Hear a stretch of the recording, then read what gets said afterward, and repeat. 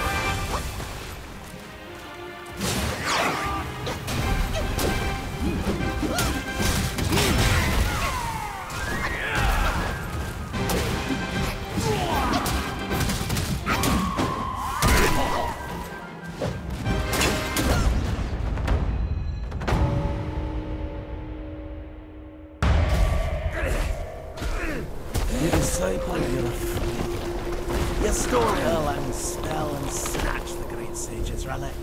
You even took your master's heed. Just for a short reign over this barren valley.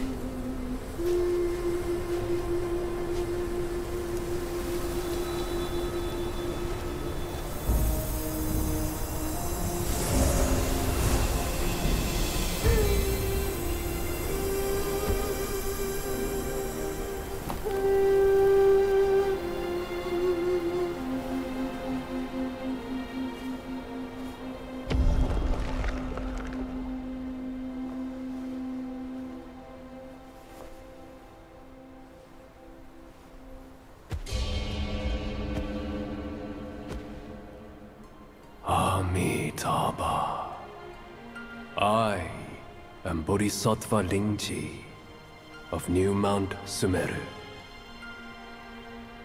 the warden of this rat. After the great sage's passing, his sixth senses were scattered across the mortal realm. This thieving rat chanced upon one of them, yet hindered by his meager might, he could not absorb its power. Thus he schemed with wicked intent, a victim of his deceit. I had my head taken by him. The sense requires such a grand container to release its power. I should bear the blame for his reign of havoc upon this ridge again.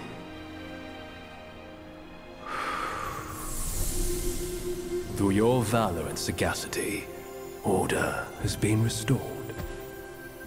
You are the sole worthy one to keep it. Please, keep it secure in my stead.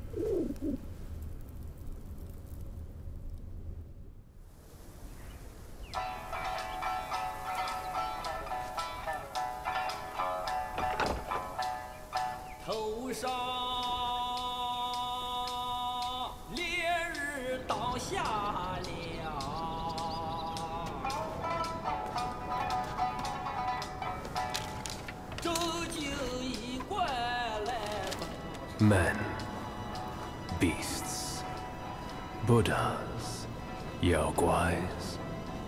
Each of them bears a distinct root from birth, superior and inferior. None should disturb what's decided. Am I right, Sun Wukong?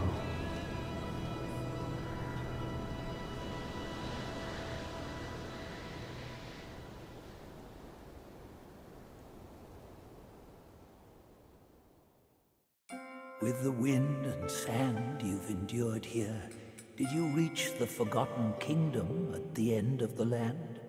Did you find the clash of stones and the fall of Tiger's acolyte? If you shut your ears and heed only your inner murmur, I fear the more you yearn for flawless endings, the further you'll stray from the path. Rats and cats, neither grasped their destiny, and yet neither admitted it. Listen closely, young one. Their complaints ride upon the wind.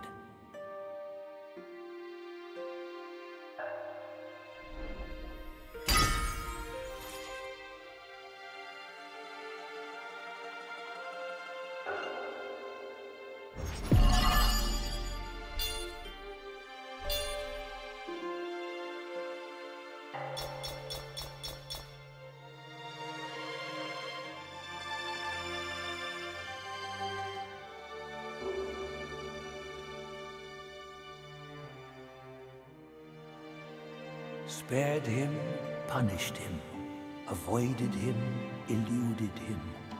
Master's grace taught, disciples' plot sought. His golden long staff meant nothing once mortal compassions took root. Bodhisattvas too could fall in this way.